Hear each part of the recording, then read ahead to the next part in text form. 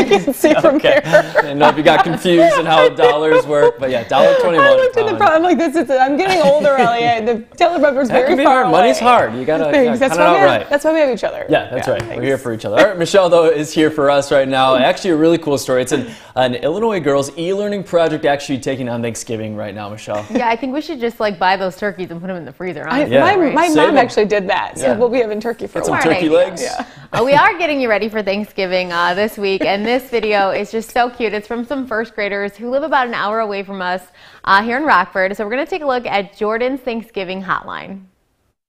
Kids Thanksgiving Help Hotline. Jordan, my mom's burning the turkey. What should I do? Call the fire department. Looks like you're not going to be having leftovers this year.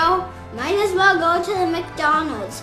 Sorry, I have another call coming in. Thanks for the advice, Jordan. This is actually, it's an e-learning project that obviously these kids and parents took to another level. This is great. It's a really, really cute video. It continues. Jordan's friends continue to call her and ask her for Thanksgiving help. You know, like I said, this is kids. These kids are about an hour away from Rockford, but I would love to know if there's any kids locally who are doing anything fun. Doesn't have to be Thanksgiving related, but like a bigger e-learning project, because these kids are spending more time at home. Obviously, creative parents involved here. Call the fire department. That's so sweet. Oh, I love it really is well done and very, very cute. We gotta call the Butterball hotline. Yeah. You were saying you've called that before?